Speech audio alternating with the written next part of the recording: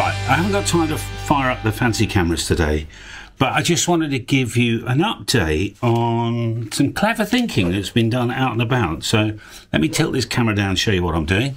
So in the user guide for DX Commander, or you want to build a dipole or something, it's very easy, very cool. Just slip some heat shrink on and heat it up. So I'll just do that for you.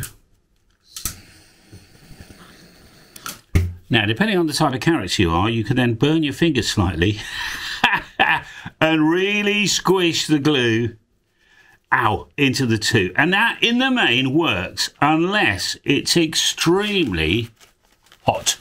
Okay? If it is extremely hot, Jonathan and I came up with the idea of putting a cable tie near the end, about there. And that, obviously cut it, make it nice.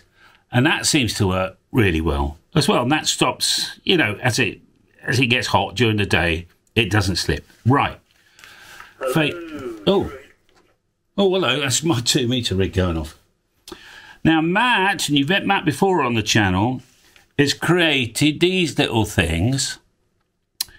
And there's a link to download these in the description, or you can buy them off him as well, or you can print them yourself.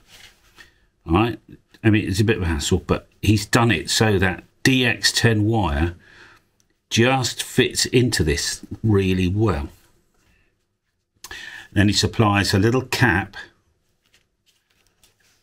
to put on the top, and he supplies a little cable tie, and there you've got a really super secure kind of end piece, which I thought was really cool. Well done, Matt and Isabel, for working that one out. So I've put a link in the description where you go buy them or download them and print them off yourself.